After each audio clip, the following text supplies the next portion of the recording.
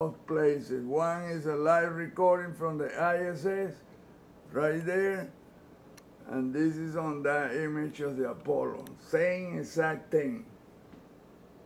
Which is, this is part of the structure. Look, you can see the tube, and you can see the how it subdivides, and you can see the hand shape. You don't believe me? Look, let me do the outlines by just looking at look. It's like a fractal. It continues to show the same thing. Look.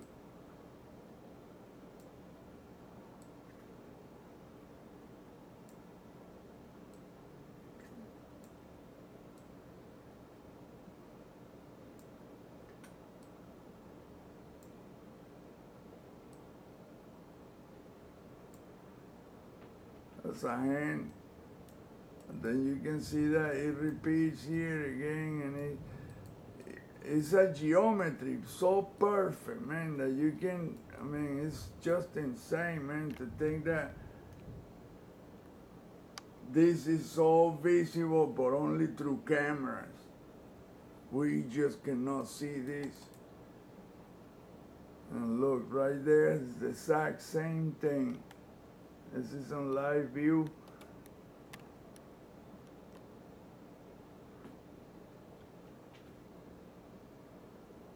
You can see the fingers.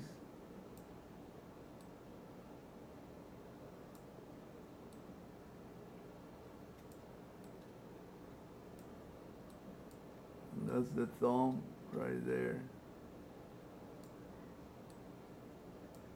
It's a hand. But it's not just one, billions and billions of them. So you can see the division of the, usually it's like that. It's a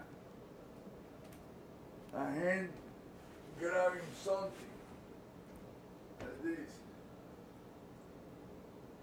You look at the division of the fingers, in a hand like that. Sometimes it's like this, sometimes it's like that, like this, like that. Sometimes you see a flying deer that is like that with the index extended. Sometimes it's like this, sometimes a palm down. On the moon you can see all of those hands positioned.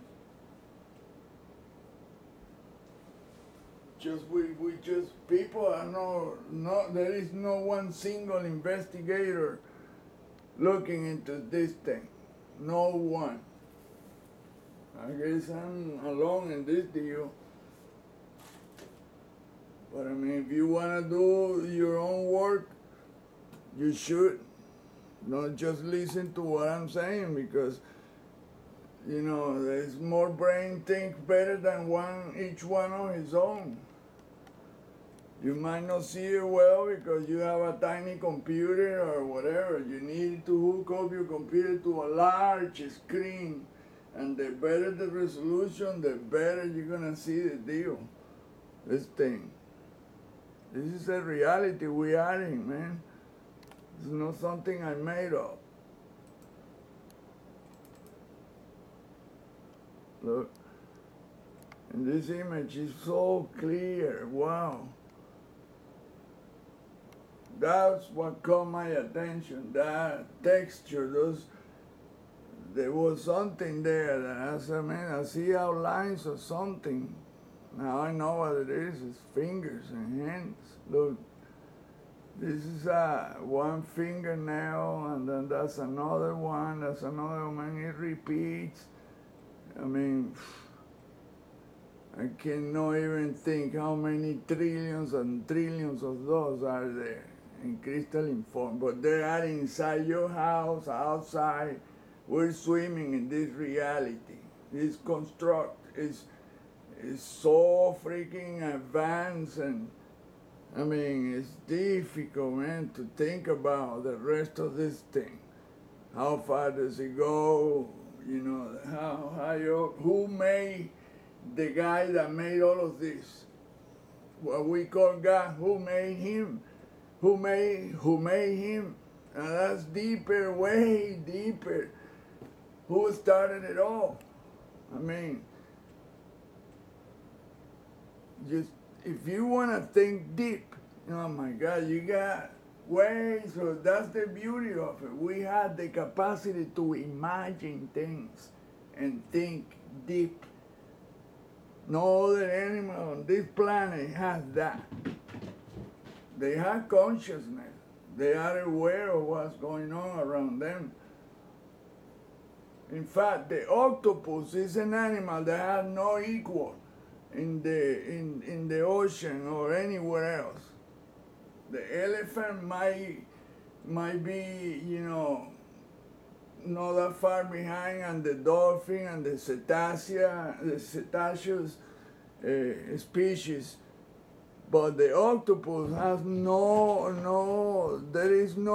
they think that the animal was brought here and it has no relatives, all relatives that are like prehistoric. The animal is super intelligent, my goodness. And it has the capacity of morphing and camouflage and shape shift. That's no other animal in the ocean has that, or anywhere has that capacity. The chameleon, well, it only can do is change patterns and colors, but that thing can morph into different things. And it's intelligent, can learn and stuff fast, figure things out. But other than that, we are the only species that can imagine and construct things, build things, complicated things. We have the capacity to do math, deep knowledge. We can meditate and do deals that no other one in this planet is capable in our species. There are humanoids and other races that, who knows, they're down there somewhere. But I mean, we would just, if we just could unify a race, it would be incredible. The result that we would see would be immediate. Get rid of all those weapons and shit that destroy, build things that support life, that enhance life, that extend life, and heal the environment and no more animal destruction. Then we will see amazing things happening to us. The way we're going, we're not gonna last. I don't think we're gonna be here for 150 years. That's sad, man.